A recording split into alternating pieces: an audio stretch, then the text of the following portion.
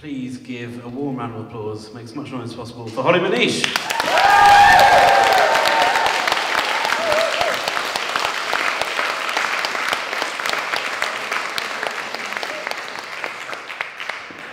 Or he couldn't be asked to do an introduction. That might also be the case. He just wants to sit down. I have no idea how to follow that last poem at all. But, so I'll just do a poem about my granny to try and change the tone.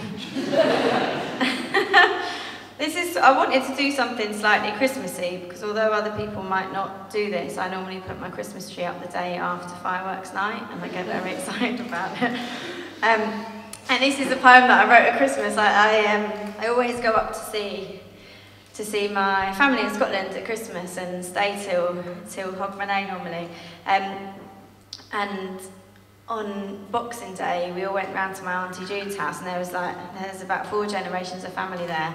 And my grandma at the time was 94, and she always sort of sat, since I can remember, sat on a chair in the corner, just watching all the great grandkids and all the kids and her kids. I don't know why I'm explaining it like that, but yeah, just watching everyone basically playing weird party games, actually, that I thought all families played until I told my friends about them. And apparently other people don't play past the orange between you and your uncle's neck, or the thing where you have a key on a long piece of string, you have to put it down your clothes and then up your...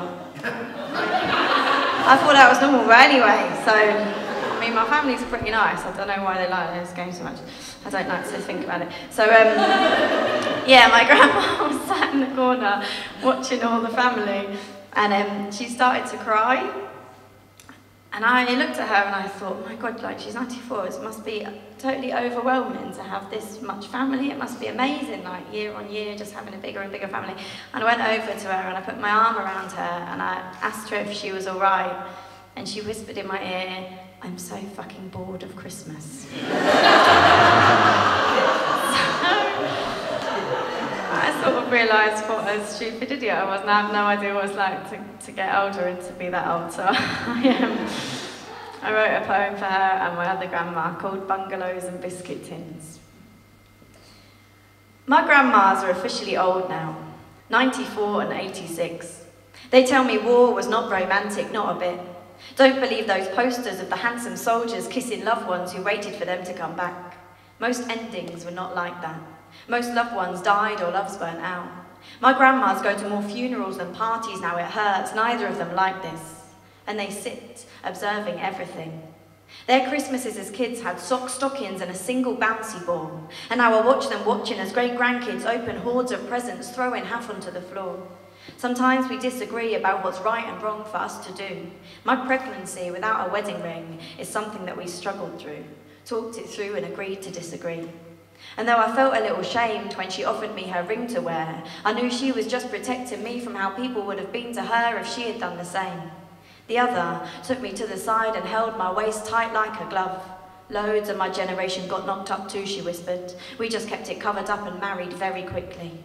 I love it when they wink at me, telling secrets, drinking tea. I ask about their history. They know a lot of things, my grands. They sit and watch it all. Articulate, intelligent, kind and bossy, shy sometimes as clocks tick time with icing topped, and I watch as people stop to ask them if they want another cup of tea. 10,083 I've had, she says to me. They all taste just the bloody same. She says I'm bored of my friends dying, and people are so patronising. Bending over, talking shyly, slowly and politely, over smiling like my grandmas are both kids, telling me to leave now and she's just nattering for the sake of it. Call their conversations gossip like older people are all the same, and ignore everything they thought before their brown hairs turned to silver grey if you ever call it lilac. I will slap you round the face, she says. She says she wishes she could dance again, but I see her dancing all the time. And I love the fact me and my mum's mum tell dirty jokes my mum won't like. We watch reruns of CSI. The oldest says she's ready to die. Younger siblings now all gone. Funerals a daily song. The tea is sipped. My daughter loves the way they live. Bungalows and secret tins of biscuits she nicks while my grandma sleeps. My youngest grandma does chair-aerobics for the over 80s twice a week and lives a larger life than most people my age that I meet. I see lifelines run through both their faces. Both of them are saving graces. I think our country's strongly ageist. I wish more grandmas filled the pages of our youth-obsessing TV screens. You teach us what real wisdom means. And though there's things we argue on, and your mindsets can be militant, and you always say, I swear too much, I think you're fucking brilliant. Thank you.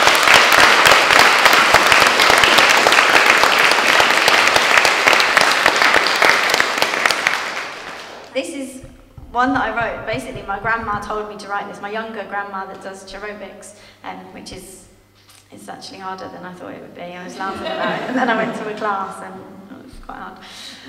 She said to me, we talk a lot about sex. Like, I don't always want to talk to her about sex, but she asks me a lot of questions about sex. I've got two aunties and my mum, and she just bypasses all her daughters and just goes straight for me, because apparently I've got some sort of slutty poems online and I don't mind talking about stuff like that. So she asks me a lot of questions. Last one was about whether blowjobs were a myth, or if people actually did that, because she just didn't get it, basically. And so she said to me she thought she was born in the wrong era, and that she doesn't know what her personality would be like if she'd been born when I was born, because she always saw like sex as a sin, and she put it just on the same list as like doing the washing up, cooking for a husband, because it was legally required. It was just one of the legal requirements of marriage when she got married. And she said to me she never liked it. So she said I was in a really good position and I needed to think about all the things that turned me on, because I asked her if I can tell people this. But she said she's never had an orgasm, and she knows she never will in her life, and she just thinks that that's a bit rubbish now, which is a shame, because she's got a very good power shower in her house, probably the best of all the people I know. Like, I don't know if that's too far to go in the conversation. But so she told me to like make a list of things that turn me on and really think about it and embrace it a bit more than I was doing. So this poem's about that, and it's called Bricks, because I have always been quite obsessed with bricks, and when I was pregnant that became a massive craving to like try and lick buildings. So I'm sure you can all relate to this one. My last one. No. Bricks turn me on sometimes. I don't know why, there's just something. When nobody's watching, sometimes I rub them. The roughness is lovely. I feel a bit funny even writing this down, but I love it. Bricks turn me on sometimes. When they're crumbly and old, cement chipped and derelict, I sometimes stand dreaming, staring at building site tips, wondering whether I could break that rubble into little bits in my hands and eat it. I get the same feeling with ice. I don't know why, but the feeling of ice turns me on sometimes. When it's left till the end of a drink, just on the verge of water, so when I bite the ice cubes, they melt gently in my jaws. I like to eat ice when I'm bored. I like to eat ice before I sleep or after sex sometimes. When I go to bowling alleys, I prefer the slush puppies without the cherry flavouring, just the crushed up ice.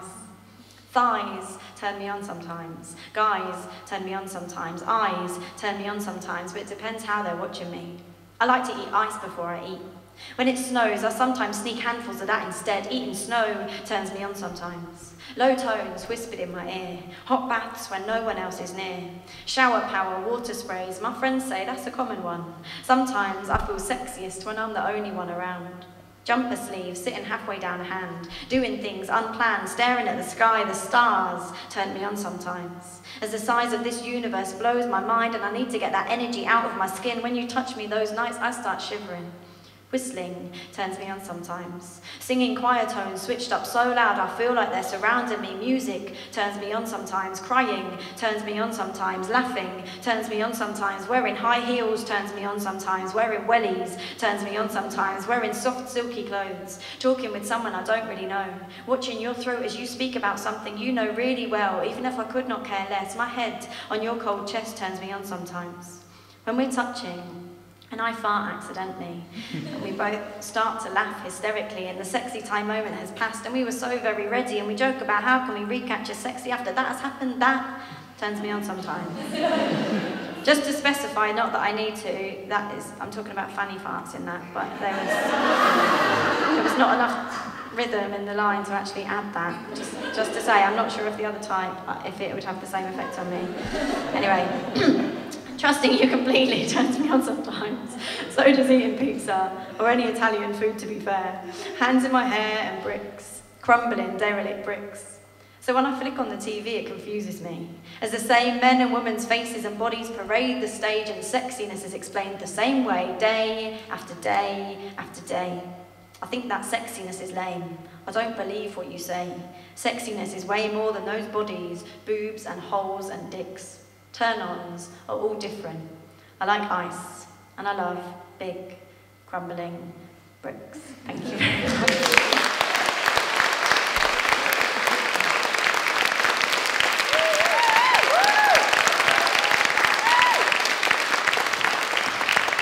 Another round of applause, please, Miss Hollie Mcnish.